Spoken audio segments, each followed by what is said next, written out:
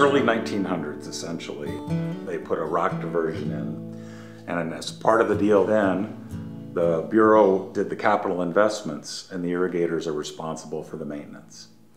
So this rock diversion was kind of a porous and somewhat temporary thing in that it's there permanently, but that had to be maintained to keep it there because of floods and ice.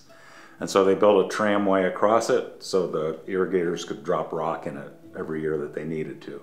That was actually good for fish because it created conditions periodically that opened the river up. And so most fish species could pass up and downstream at times through that structure. And that's why the Yellowstone's been called an undammed river, because that wasn't really a hard dam. That was kind of a porous structure. Pallid sturgeon, though, are very benthic fish. They swim right along the bottom. They don't have real strong swimming speeds, and they could not pass it. Pallid sturgeon has been listed as an endangered species by the Fish and Wildlife Service.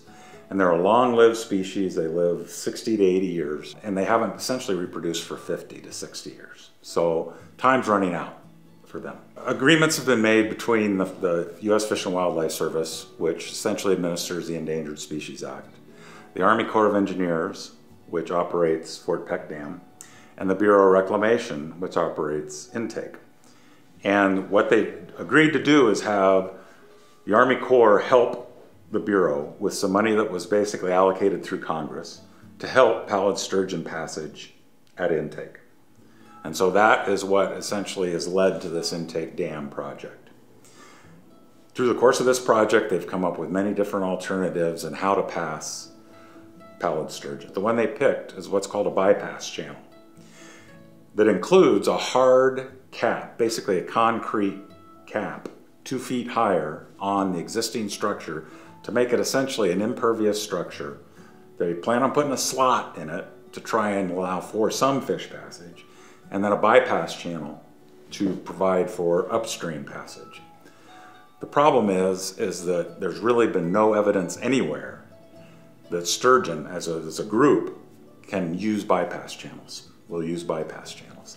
And so there's a lot of uncertainty as to whether this bypass channel is going to work. And what really concerns me, and the environmentalists and the scientists are getting a bad rap, I think, in some ways, because the irrigators and the Bureau of Reclamation is saying we're being obstructionists. And in fact, what could happen is the Fish and Wildlife Service could hold the Bureau and the irrigators responsible for providing passage if this bypass channel doesn't provide passage.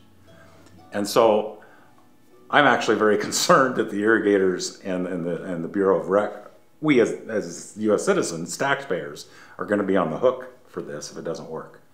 And so what we've been urging folks is let's maybe spend a little more money up front for something we're sure is going to work, rather than spend some money now, $60 million now, for something that may work. I mean, I hope it does. If they go with this, I hope it works. But I think there's a lot of uncertainty as to whether it's going to work. And the reason for that is there's no proof that this kind of thing has worked anywhere else. And the draft EIS even says that.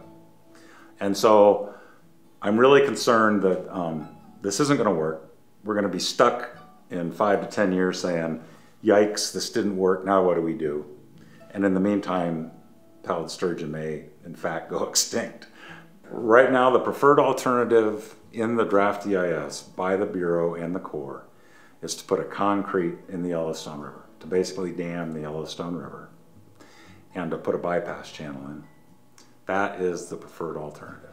And unless they change their mind between this draft EIS and the final EIS, that's what will happen. And so we will see a dam on the Yellowstone River. That's what will happen, unless it changes. And the only way it's going to change is people to get mad and make it change. And to support spending some more money up front. Because you'll pay now or you'll pay later is the way I look at it. And I think you'll pay more later.